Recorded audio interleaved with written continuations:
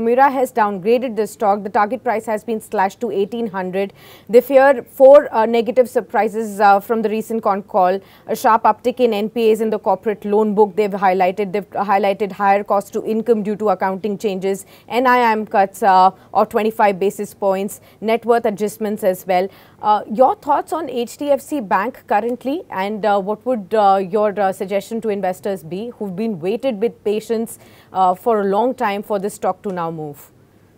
So if you had patience with either HDFC Limited when it was there, or HDFC Bank, or HDFC EMC, or HDFC Life, I don't think you would have got disappointed, Sakshi. And it is a track record.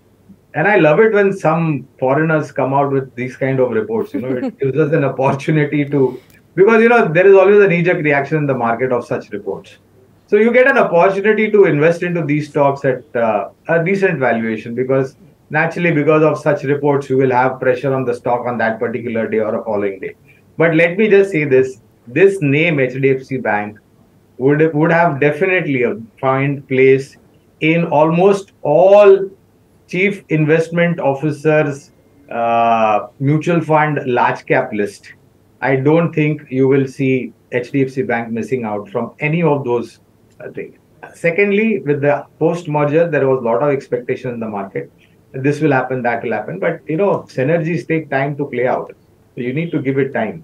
We maintain our positive stance, and I think 1950 to 1980, that is 1950 to 1980.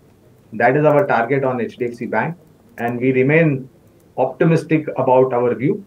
And I think if you do get an opportunity because of this report of some softness or otherwise in the market, then please look at opportunities like this to invest in HDFC Bank from a long-term point of view. Milind, for you, what would be a good buying range for HDFC Bank? See, currently we are seeing that HDFC Bank has started trading well below the 200-day moving average line with this gap down opening. But yes, it has got a good support at around, multiple support at around 1500 levels. So if you get a chance to enter near, say, another 20-30 rupees lower, then it is an extraordinary good level to buy. I don't expect that 1500 would be taken off. From there, you could see a good rebound towards, say, 1600 levels. So one can keep a stop loss of 1500 and play for the higher side. But if one has to enter here, another 20-30 points, you can look lower.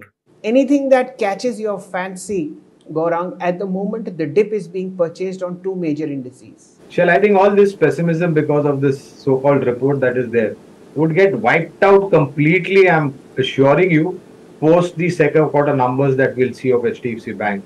And I think it's not going to be long. Starting October first weekend or maybe second week, you will see earnings for the second quarter coming through for corporate India.